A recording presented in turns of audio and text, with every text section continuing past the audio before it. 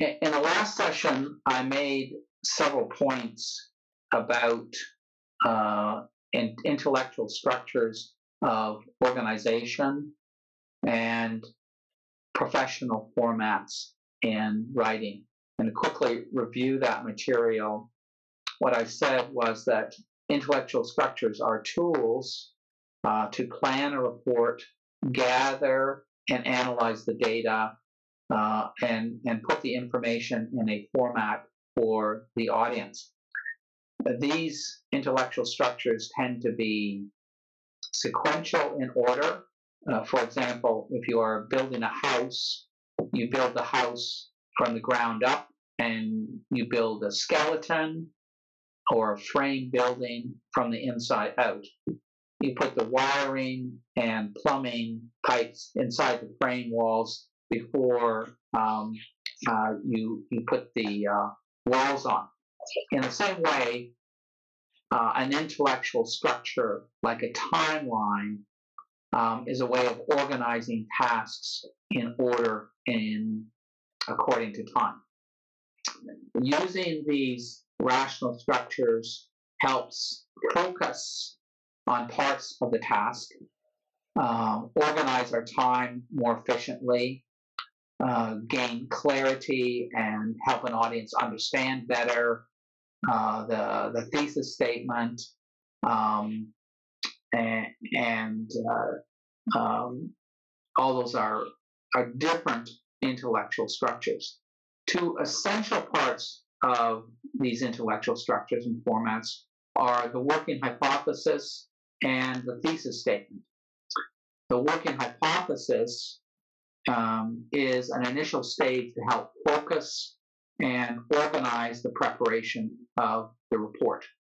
Once the data has been collected and analyzed, the working hypothesis can be revised and turned into a thesis statement. These issues are covered in chapters 7 and 8 of the textbook.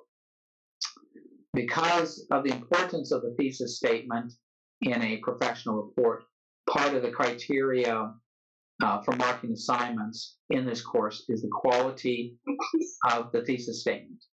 If there is no thesis statement, I can guarantee that the person who does the marking assignments, and that's me, will give a lower mark. Professional standards, professional formats are the standard and expected formats.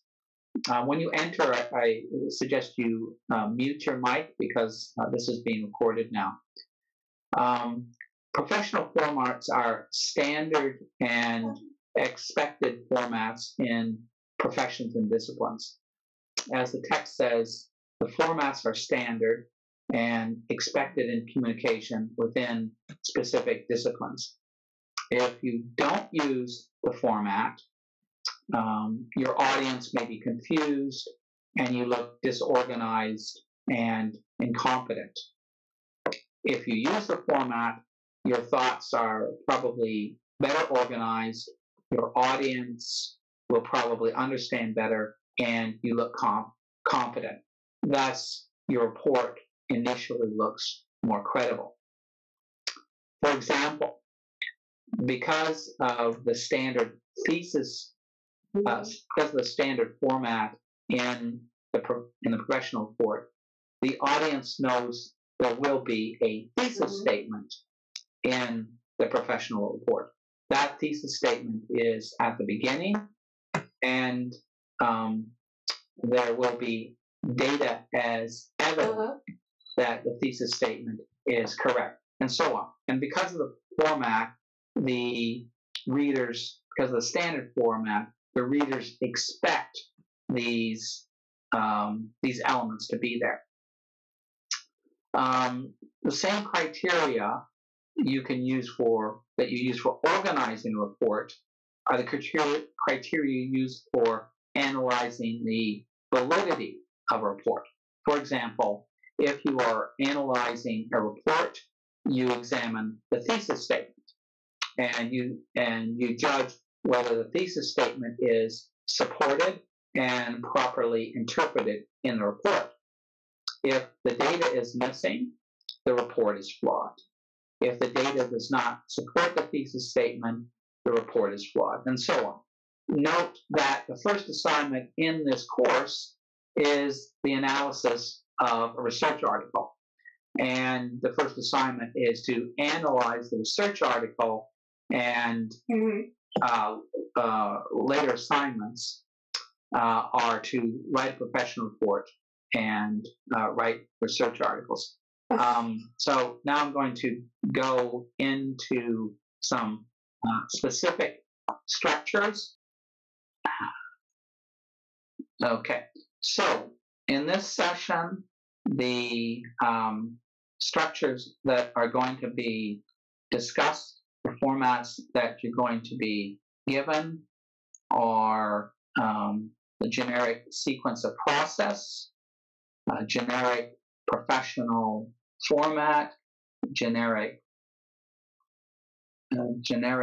policy business format, structure for multiple claim statements, format for an interim report, which is another term for a progress report or an initial feasibility report, format for a final report, and some ideas about an organic format. That's a more creative format, and typically we wouldn't get that in a standard professional format. Okay, so let's go to the first one. Okay, a generic sequence of process. So this is an overall professional structure for organizing a report. This would begin with the research problem, identifying the research problem. In some cases, in employment, you are given the research problem. In other cases, it's up to you to create the research problem.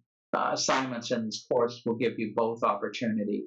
You will be given an option with a research problem, or you will be given an option to create your own research problem. So, essential part of this overall process is to begin with the research problem. Next, from the research problem, you formulate a working hypothesis. And this working hypothesis will solve the research problem. And that forming the working hypothesis is a crucial stage. But remember, it's called a working hypothesis, so it hasn't been finalized yet.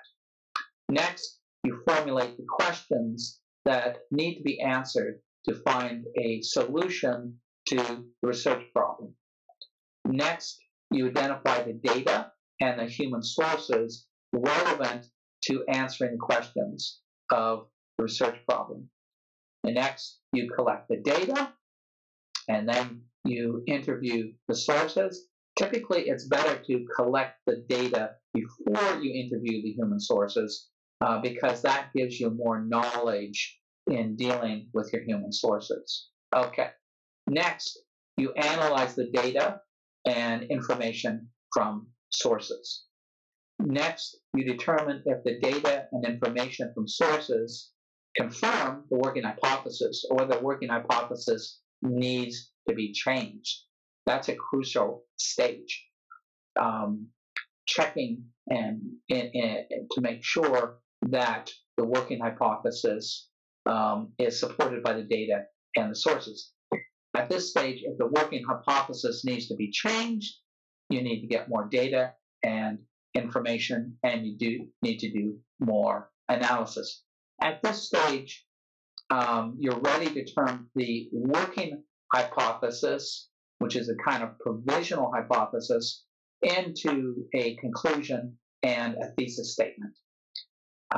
You now begin the report with the conclusion and the thesis statement, and now you're ready to work on drafts of the report and organize the report in the sequence of what helps the audience understand best.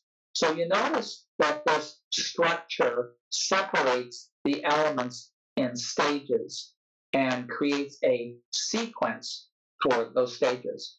And in the last session, I gave you examples of what happens if you don't separate and organize the tasks into sequential stages. The result can be chaos in your own report, and that translates into a problem of you explaining chaotic information to the audience. So let's look at a sample thesis statement. This sample thesis statement is taken from a research article by authors at Massachusetts Institute of Technology who are doing empirical studies on what is happening to information on the internet. And this is the thesis statement in this article. I have put this article for you, posted it for you on Moodle if you want to see the full research article. So, this type of article would have a title, and the basic idea is that false information spreads faster on the internet through social media than true information. So here's the thesis statement. The article begins with a bit of preamble of a couple of sentences, which is a description of the methodology, just to give the audience a brief summary of the methodology that gives credibility to the research article. After this brief preamble, the research article gets to this thesis statement, which I've posted up here. So you see it, it's in academic language.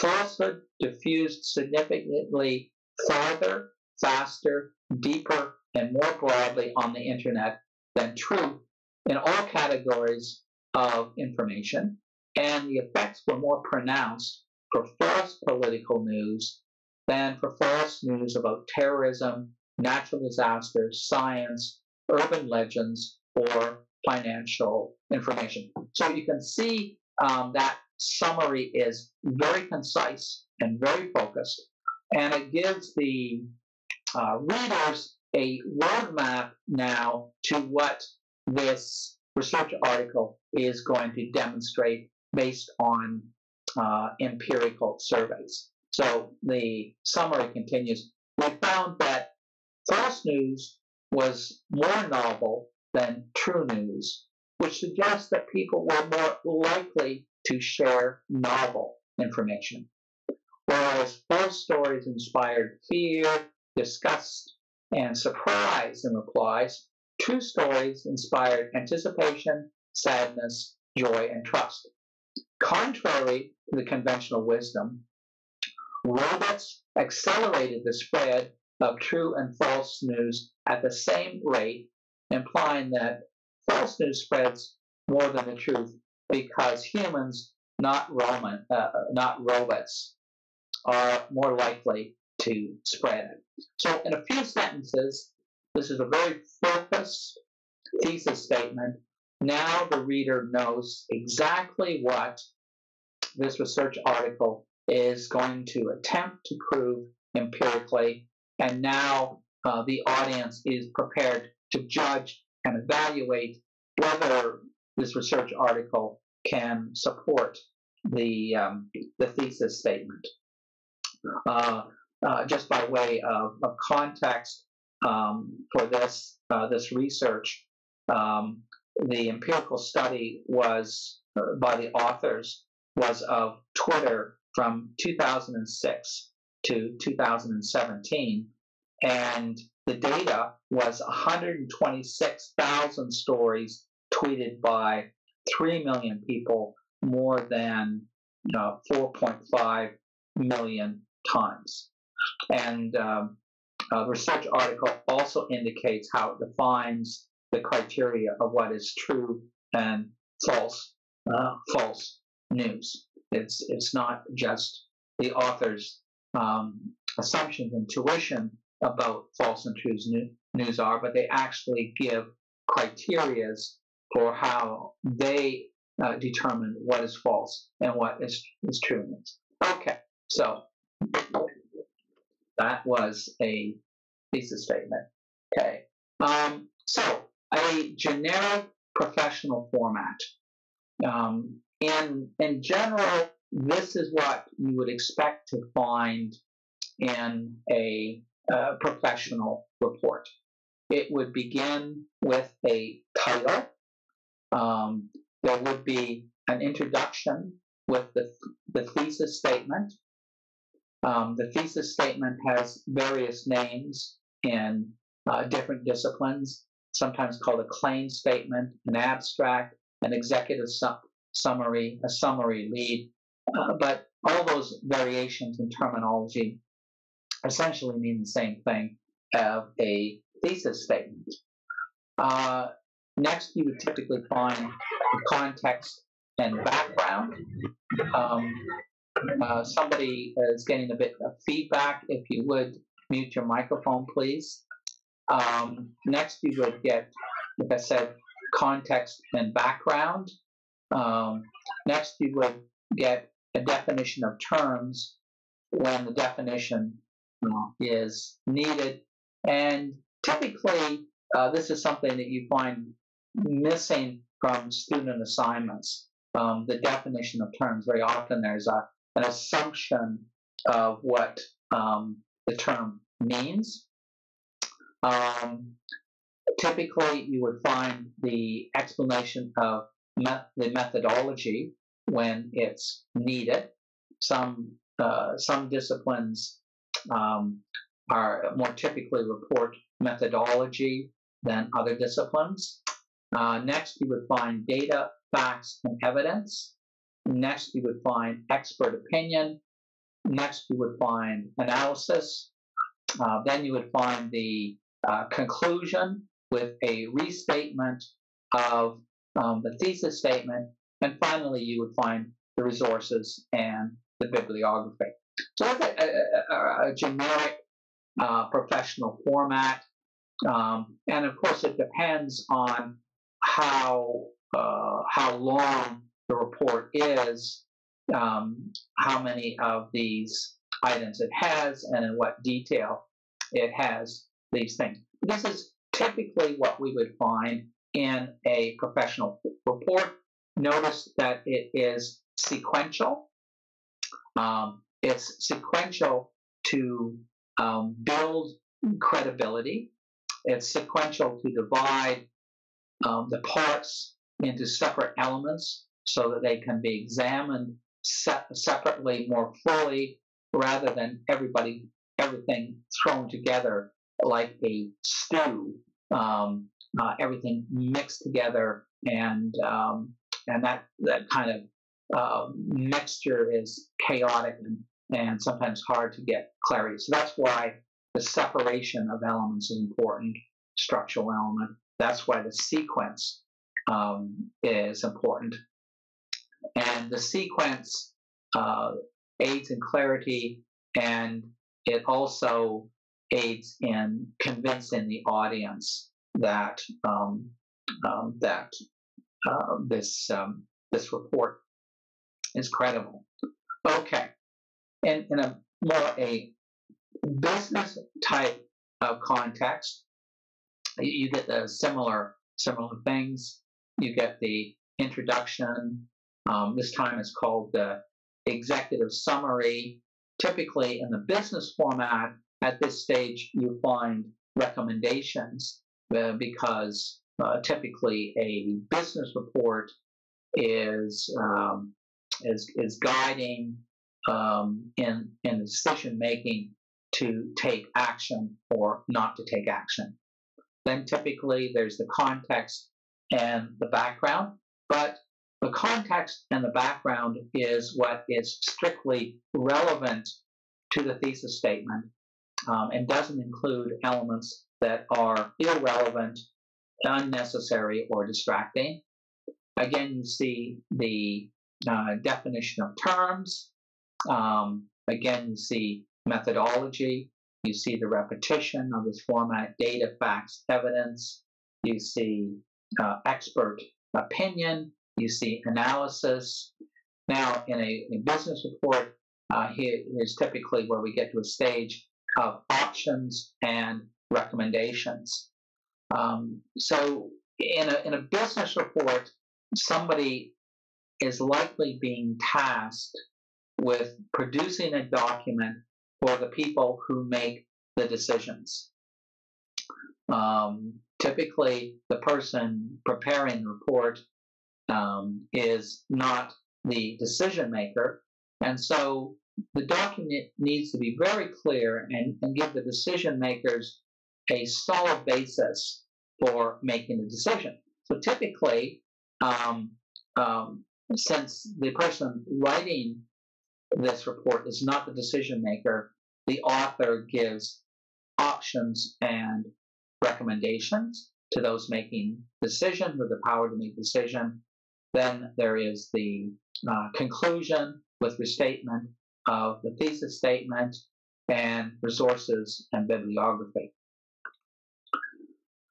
Okay, here are some elements in the formatting structure of a typical report.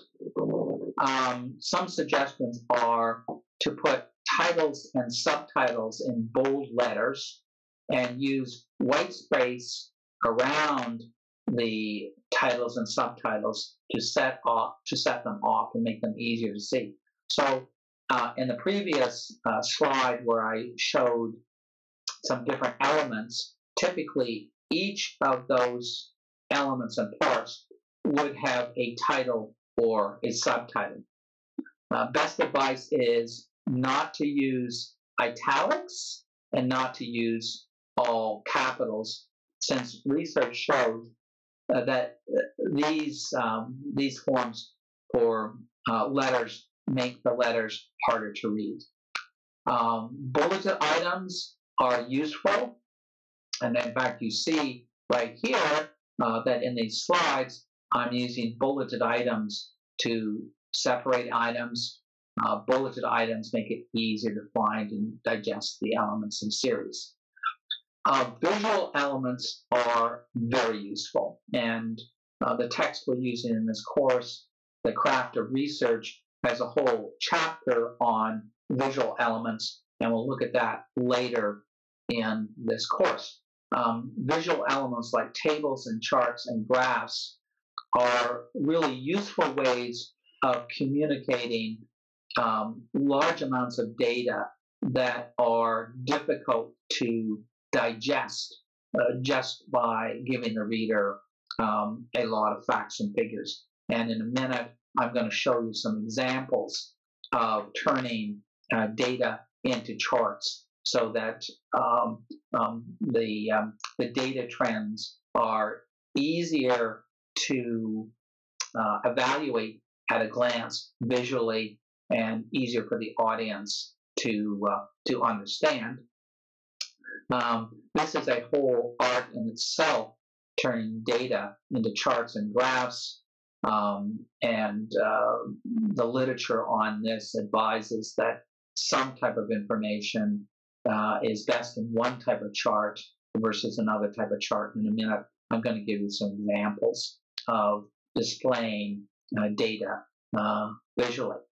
And as you get into this chapter in the course text, you'll see that the chapter says that the graphs can mislead by implying false correlations, and compression of data on a chart can exaggerate.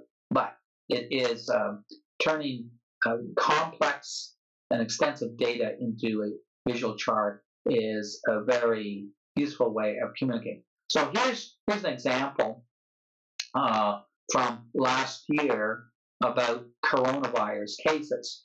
Now, you can see the data follows a series of 6 months, and it follows 5 different countries. And each of these countries is color-coded, so it's very easy for you at a glance to absorb this data and formulate conclusions and interpretations. So, for example, you see at one point that Spain had an upward trend in coronavirus cases, but then something happened where France vaulted ahead of Spain in number of cases and rose very high and rose to a peak and then started to decline. You see that Italy has a very straight edge trend and inclination, where Spain and France are irregular or bumpy trends. You see Germany is able to flatten the curve in coronavirus cases better than other countries. You notice that these statistics are per capita, so that they're not based on the absolute numbers. That is, some of these countries may have a larger population and some of the countries have a smaller population. So the absolute numbers are not an accurate indication of how well the country is doing. The per capita cases allow us to compare each country on an equal basis to give us a more clear picture of what country of the trends in increase and decrease. But we see from this how easy it was to look at this chart and to understand this chart and to form interpretations that are supported by the data. Now, this data does not give us the cause. It doesn't tell us why one country has an upward trend, an irregular upward trend, and why another country like Germany is able to do better on a per capita basis and flatten the curve. That's going to be another type of analysis, and it's a more difficult type of analysis to determine the cause of something. The point here is that if I've given you all the data in a list for these 5 countries over 6 months, you have a chaos of information in your head, and you wouldn't be able to formulate a clear idea of what the trends are. So visualizing the data in this case works very well as a structure of analysis and also as a structure of communication. That is being able to convince people that the analysis is correct. So here's another data map, and this is literally a map of the world, which is color-coded. So we're so familiar with these type of color-coded data maps that we understand that the darker colors represent more intense numbers of the coronavirus cases, and that we see a progression from intense concentration of cases to lesser concentrations. Well, again, this data mapping allows you to analyze and communicate complex data in an easy way that people are able to understand as a glance. So your eye just flips over this data map from the intense cases to the lesser intensity.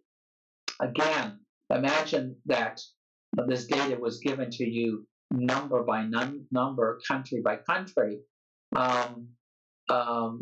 it would be harder for you to digest and analyze than this kind of data mapping, literally data mapping. Okay, here's another example. This one we're probably familiar with, watching the last two U.S. presidential elections in the United States. This is another, literally a data map, looking at the Electoral College votes in a U.S. presidential election. And I think this is for the 2016 election where Trump won, and is color-coded in terms of Republican versus Democrat. The blue is Democrat, the red is Republican. Okay, here's a structure of analysis, and this is a structure of analysis from the text in analyzing the claim statement or thesis statement or working hypothesis of a piece of research. So typically in a thesis statement of a research article, when you analyze it, you may find that the thesis statement can be broken down into separate elements, which are themselves each thesis statements. So what initially in the presentation may look like one thesis statement, when you break it into its parts, you get multiple thesis statements, multiple claim statements. And so as the text is advising, this is an important structure of analysis, to break a thesis statement or claim statement or executive summary into its separate elements of its claims so that you can analyze each claim separately. And the text gives you a very simple structure for analyzing a thesis statement, which is actually multiple claim statements. You're going to judge each one separately and make sure that each one independently is supported. So in this case, we're hypothesizing a claim statement or thesis statement that is actually three claim statements. So we separate each one. And what the text advises is a simple structure of separating these claim statements.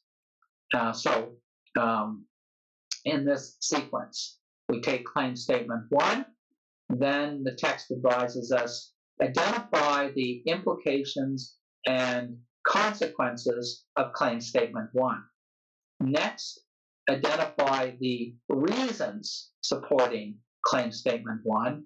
Next, evaluate the evidence supporting claim statement one. Next, analyze whether the conclusion supports the claim statement. Now, that structure is a structure for analyzing the validity and credibility of a thesis statement. But it's also a structure for you to organize your thoughts and organize your own claim statements. So you can do the same thing when you're writing a document. You can take your claim statement, or you can take your working hypothesis and separate it into how many different elements there are to this working hypothesis in your work. And then you identify to yourself what are the implications and consequences of your first element of your working hypothesis. What reasons do you have to support this working hypothesis? What evidence do you have to support this working hypothesis? And then does the conclusion fit in terms of implications, reasons, and evidence? So this is also a tool for you to analyze the research documents of others, and a tool for you to organize your own work. And you can be sure, particularly since this is in the text, that when I'm marking an assignment in this course, that's what I will be looking for. When I mark an assignment, the first thing I will be looking for is what is the claim statement. And then I will follow this kind of methodology and make sure that the student's assignment is clear about the consequences and implications of the claim statement, that the reasons support the claim statement, that the evidence supports the claim statement, and the conclusion is valid. So this is a structure for analyzing the work of others and for organizing your own analysis. So you see the structure here is you've gone through this with claim statement 1, you go through it with claim statement 2, you go through it with claim statement 3. The advice would be to organize these in terms of importance. And the importance is found in the implications and consequences. So claim statement 1, as it's been organized here, would be the most important part of the claim statement. And it's the most important part of the claim statement because of the implications and consequences. So you can organize the structure of breaking into separate parts of the claim statement or working hypothesis or thesis statement. You can prioritize them in terms of importance, starting with the most important and working to the least important. And that would be typically replicated in your document.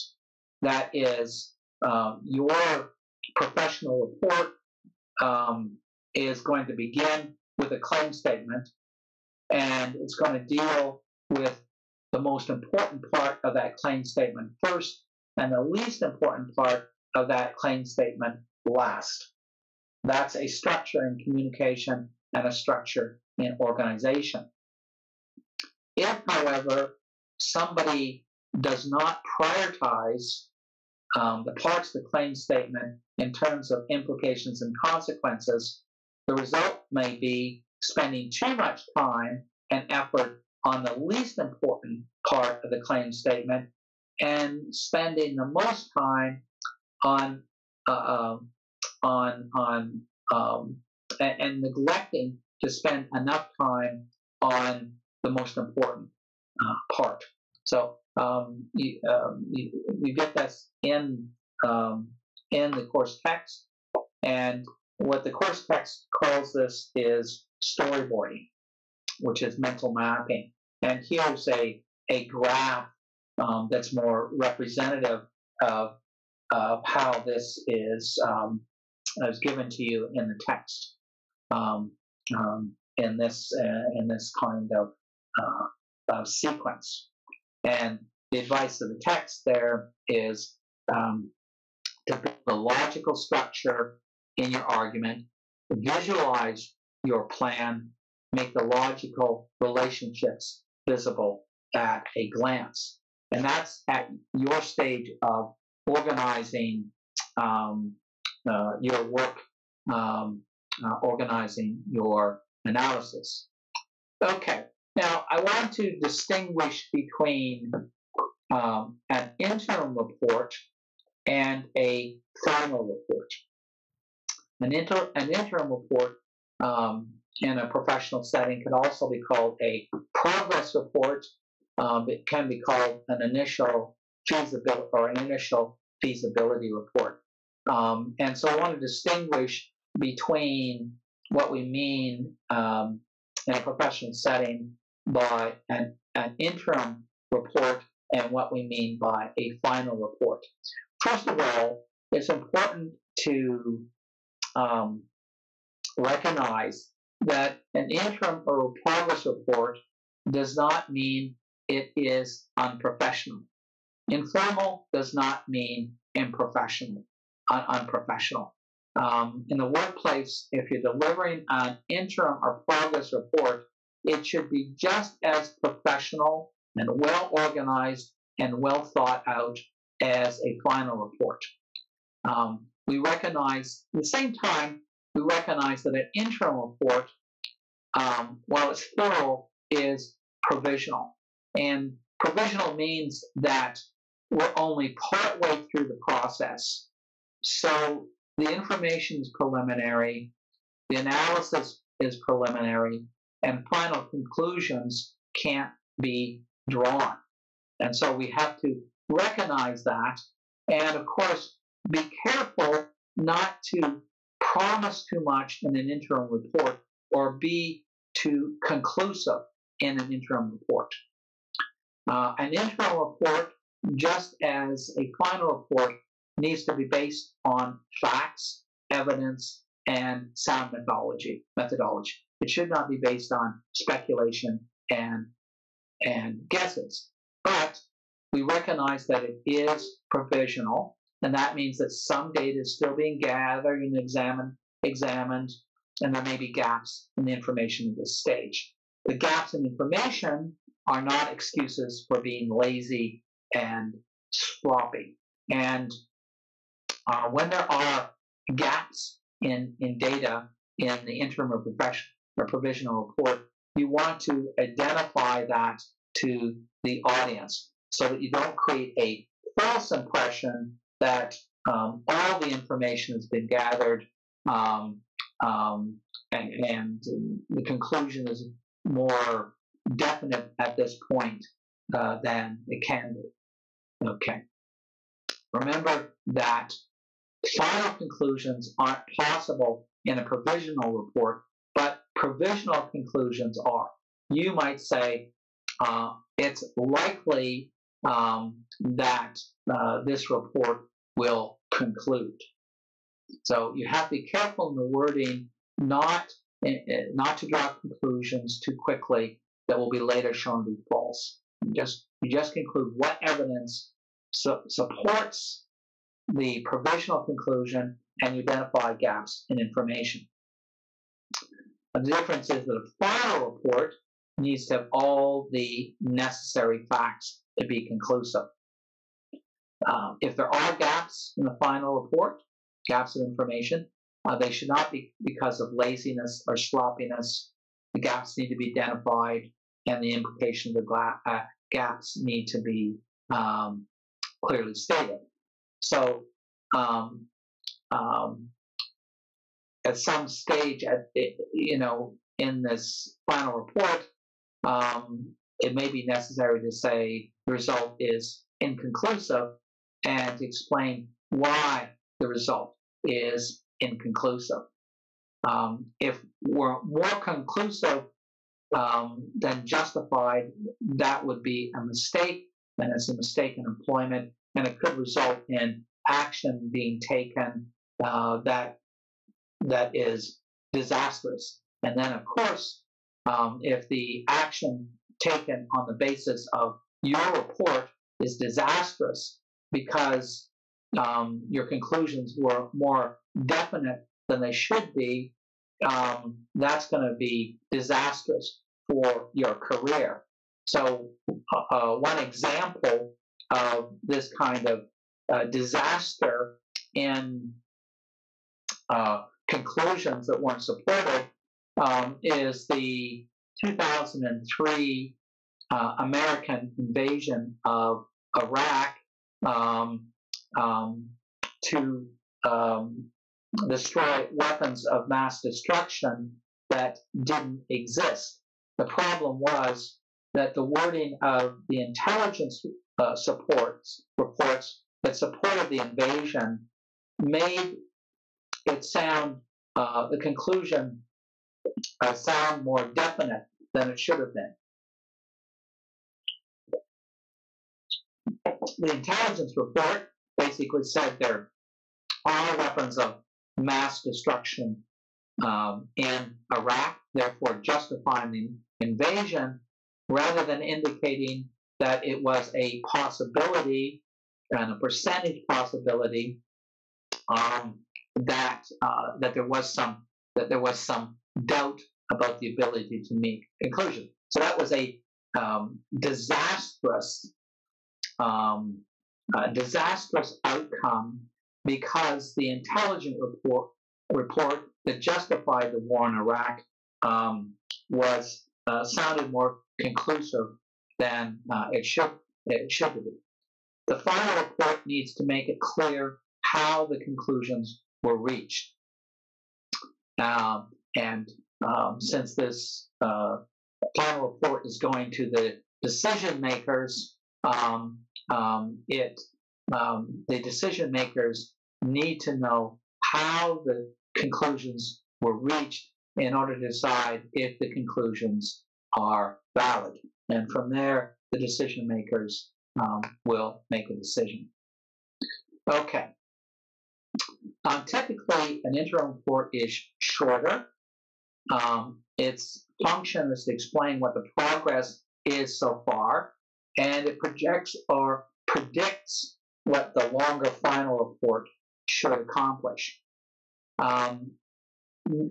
Depending on how long you are told to make the interim report, it can report progress, methodology, working assumptions, changes in project status, information on project completion, unexpected occurrences, either positive or negative, current and anticipated problems, the need to change requirements for the project, the timeline, the need for more time or need for more resources, modification of techniques, acceleration of the project to meet deadlines, possible incomes. So you see there's quite a lot that, there's quite a long checklist that you could have for what you would put in a good interim report.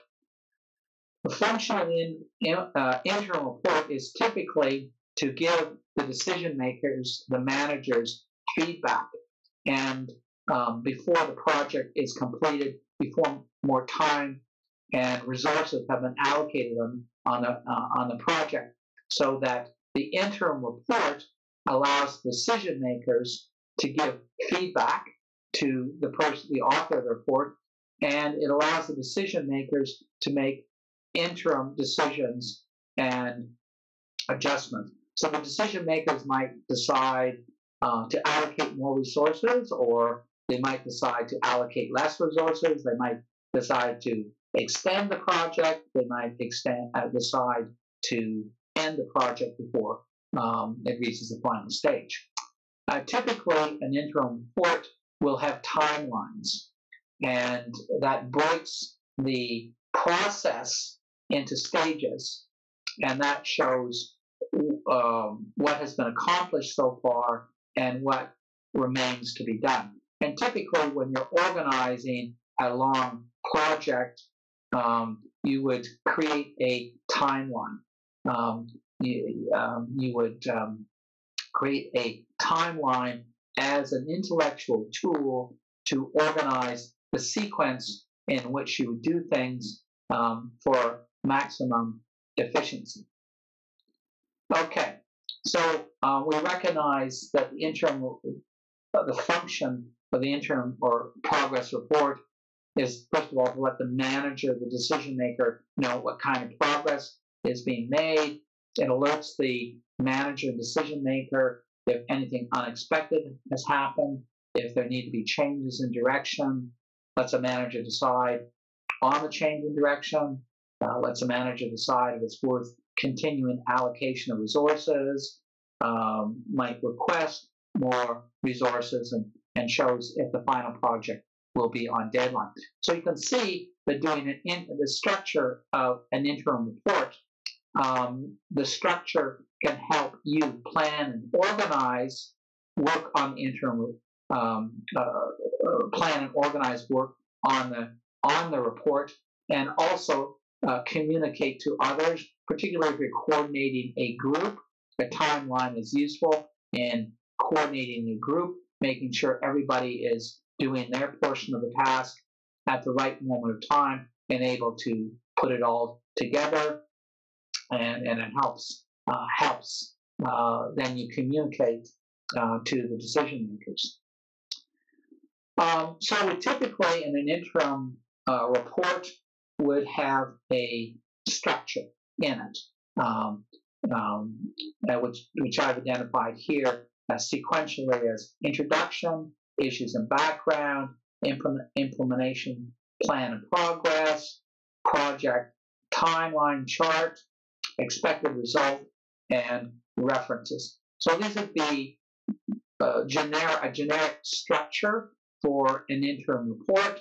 The introduction would identify the purpose of the report, why the report is needed, relevant background, time sensitivity. Often in business or government, there is a time sensitivity, the anticipated result, and deadline for the final report. That we would expect to be in the introduction. Notice in item 2, the level of urgency of completing the task. And then we go through, again, in stage 3, again, urgency and time factor is important. And again, we're breaking this all into stages. Okay, for the final report, we have a structure. We have the report summary. This is very similar to a thesis statement in a business context or in a government context where you're making policy recommendations. The report summary functions like the thesis statement, and it will have the recommendations, the findings and recommendations, which will then be proven and supported by the document. Next, we have the general introduction with background and purpose. We have the methodology, and methodology can get us into certain structural tools for decision making, which we can look at separately in this course.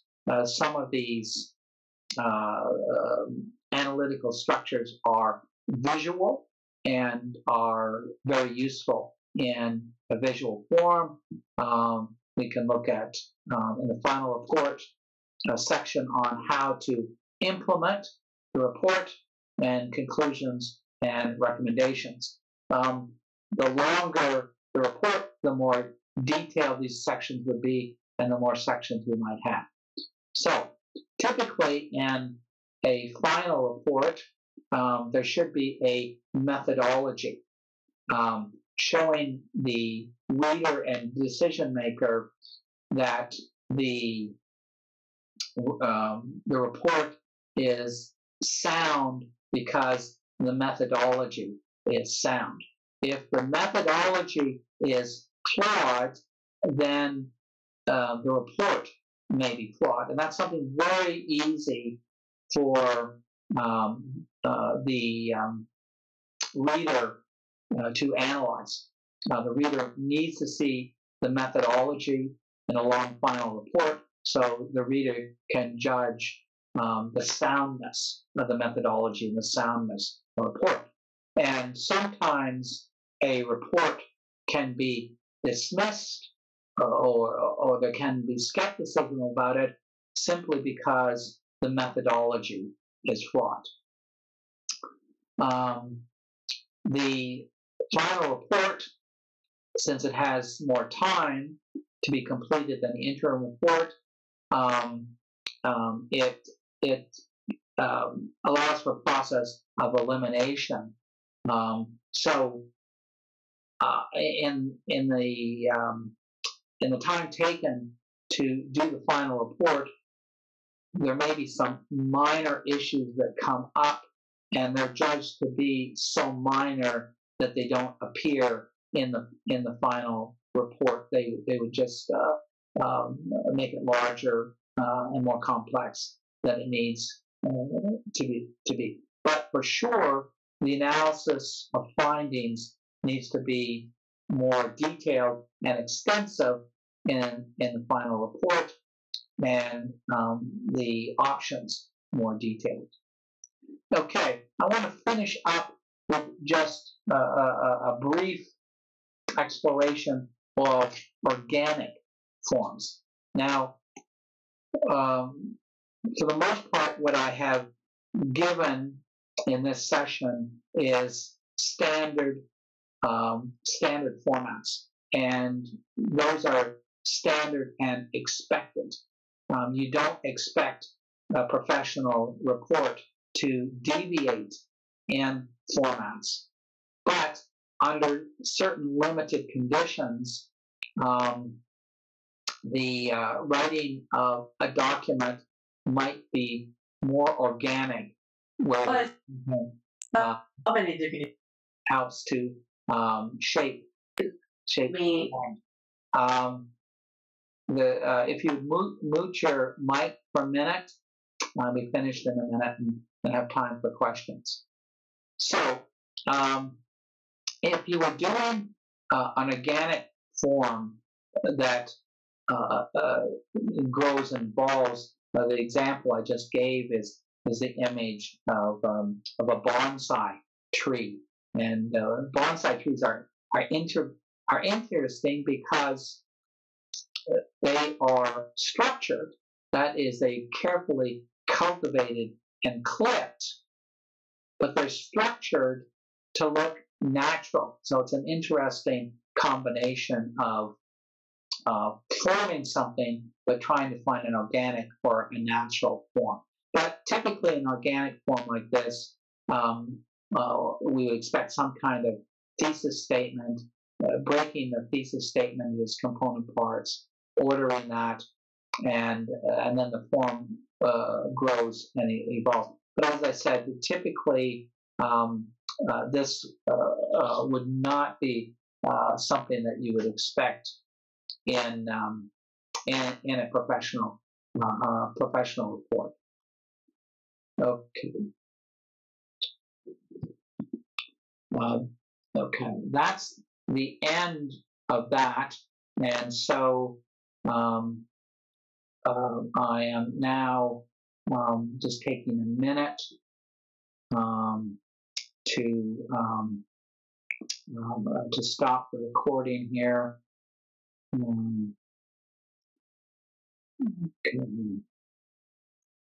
we can end that, and